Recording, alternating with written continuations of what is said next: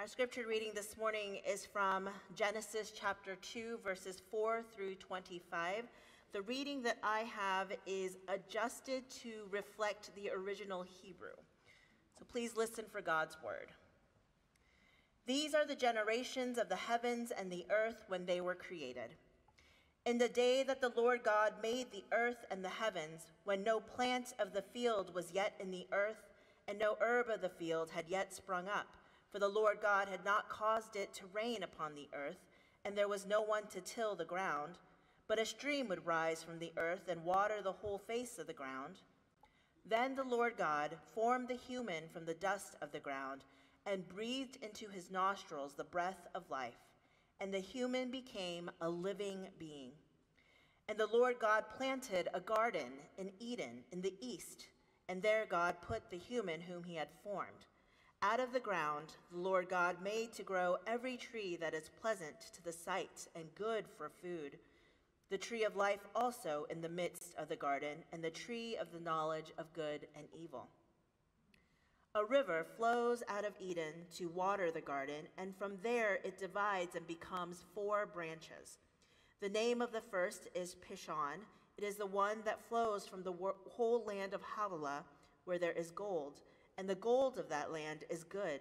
Bdellium and onyx stone are there. The name of the second river is Gihon. It is the one that flows from the whole land of Cush. The name of the third river is Tigris, which flows east of Assyria, and the fourth river is the Euphrates. The Lord God took the human and put them in the Garden of Eden to till it and keep it. And the Lord God commanded the human, "You may freely eat of every tree of the garden, but of the tree of the knowledge of good and evil you shall not eat, for in the day that you eat of it you shall die." Name. The human gave names to all cattle and to the birds of the air and to every animal of the field. But for the human there was not found a helper as their partner. So the Lord God caused a deep sleep to fall upon the human, and they slept. Then God took one of the human's ribs and closed up its place with flesh. And the rib that the Lord God had taken from the man, God made into a woman and brought her to the man. Then the man said, "This at last is bone of my bones and flesh of my flesh. This one shall be called woman, for out of man this one was taken." Therefore a man leaves his father and his mother and clings to his wife, and they become one flesh. And the man and his wife were both naked and were not ashamed. The word of the Lord. Thanks be to God.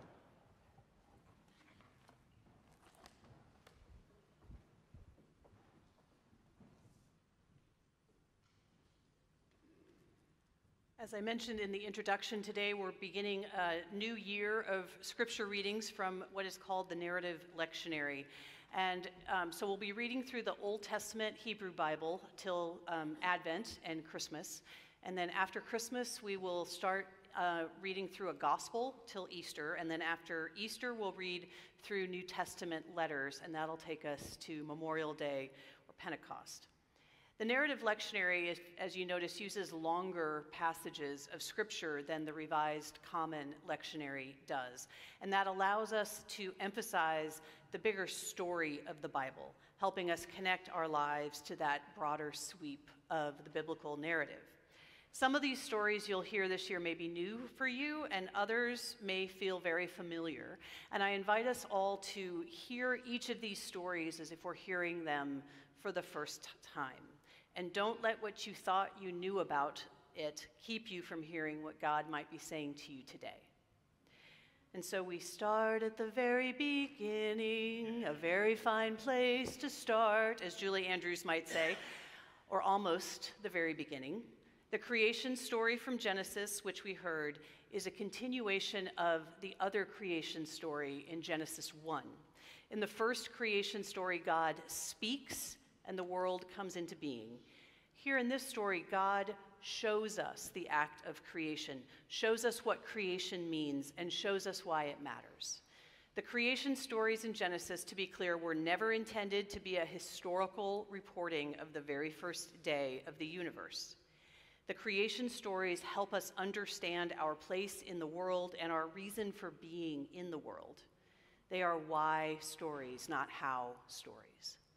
Walter Brueggemann, one of my seminary professors, says the creation stories are about humans' destiny as God's creation to live in God's creation with God's other creatures on God's terms.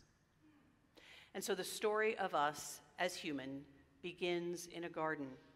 Humans were put in the garden to till it and to keep it. Work is not punishment. Work is part of who we are. It's also not all of who we are. It is a part of who we are. And the work to which we are called is not unlike the work that God does. It's not exactly the same, of course, but it is similar. In our creation, God shows us how to work. In order to make the first human, God got down on their divine knees and knelt in the dirt and formed humans out of the mud. The word for the human in this section is Adam, or Adam, if you heard Adam and Eve, right? That's where that word comes from. It means out of the dust. Similarly, when woman was created, God put the human, Adam, into a deep sleep, opened him up, took out his rib, and formed the woman into being too. And the work of creation is dirty, and it is messy. God's hands certainly got messy in the dust and mud and open rib cages and blood and guts. In the creation of humanity, God is involved and not sitting on a throne somewhere at a remove. God is on their knees, playing in the dirt, creating us, showing us how to be creative, full of love and hope. It is tilling a garden in order to bring life. And many of you work in gardens. In my last church in Boise, I would have to lock my car doors, not because I was afraid it was going to be robbed, but because they would fill it with zucchinis this time of year. But working in garden has great health benefits, truly. Getting your hands dirty, playing in the soil, even if it's just potted plants in your house, walking in nature is good for your health. And it is messy work.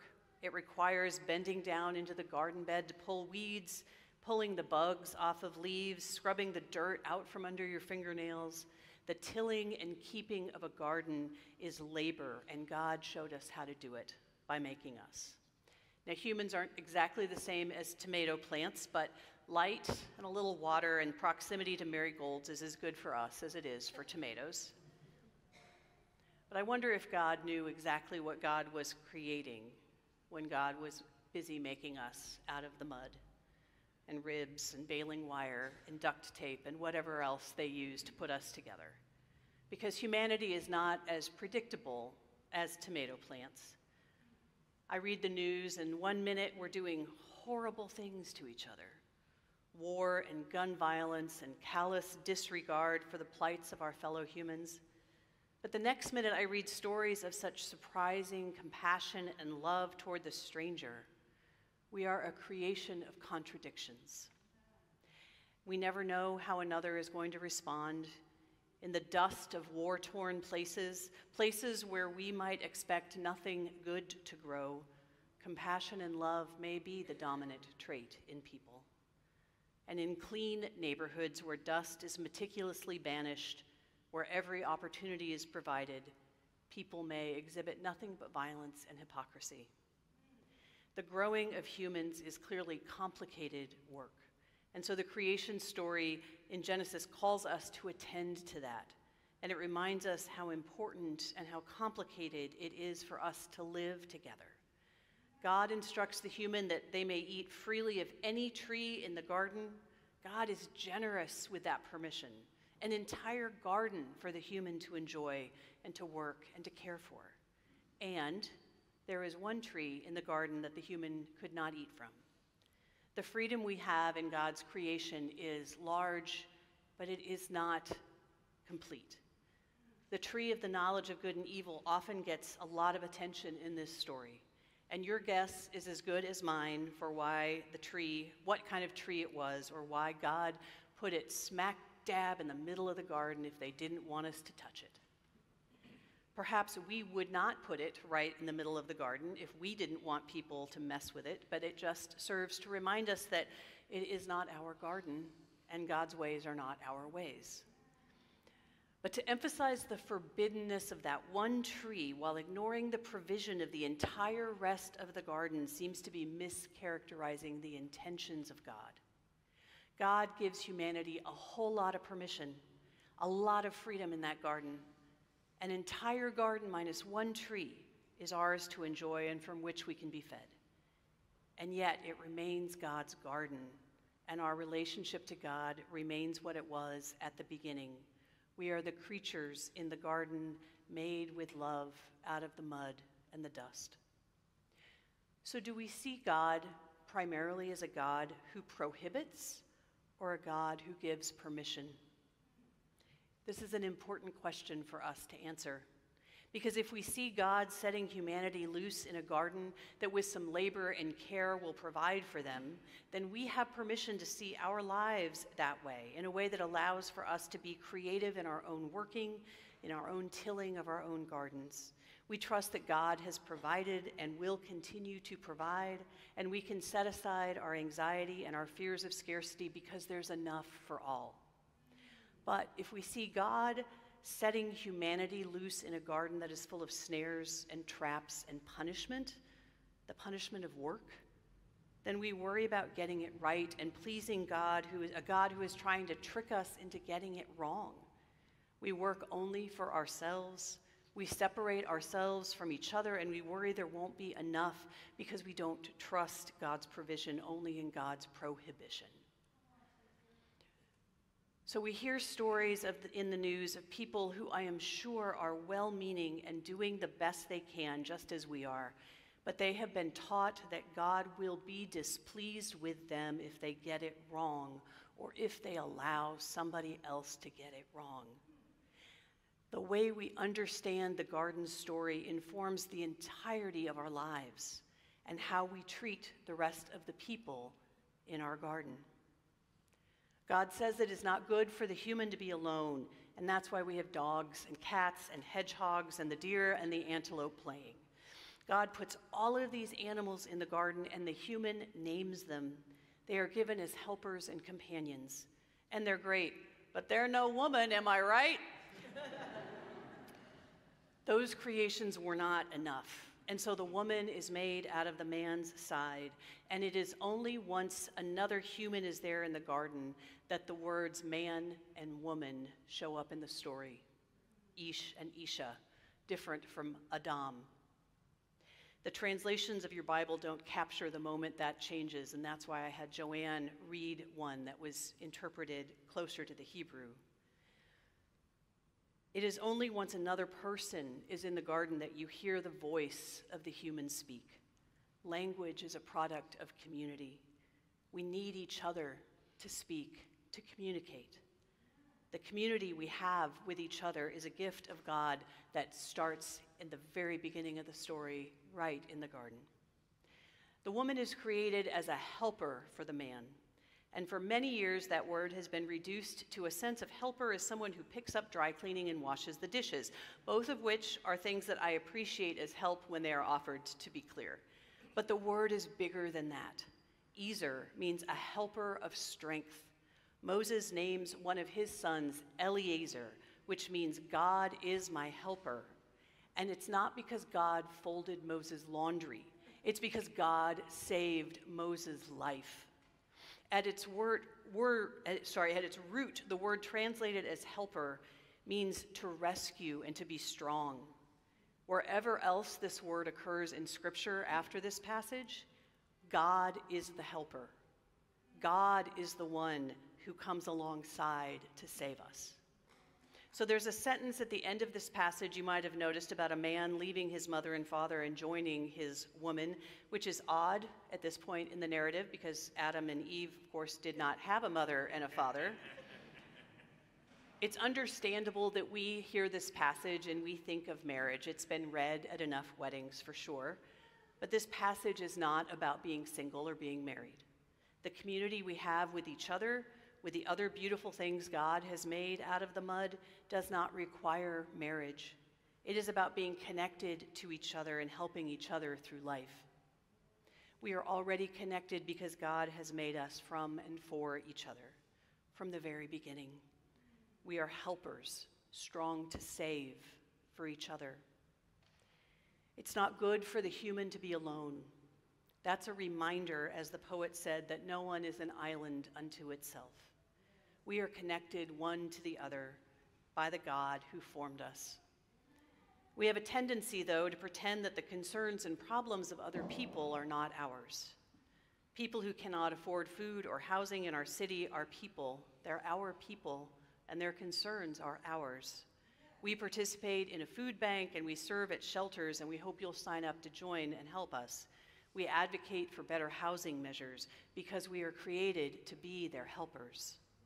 People legally seeking asylum at our border are our people, and their concerns are our concerns. Sign up to help the Sanctuary Committee if you want to participate in this ministry. There's even a hearing on Monday at 11 o'clock in the morning. If you want more information about that, talk to Victor. We were created to be their helpers. Students and teachers being shot in school in Georgia this past week. These are our people being killed at the altar of gun violence and gun worship. But we were created to be their helper. We need to demand change from our congressional leaders now.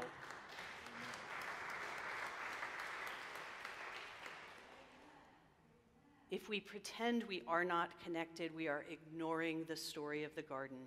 It is not good for the human to be alone.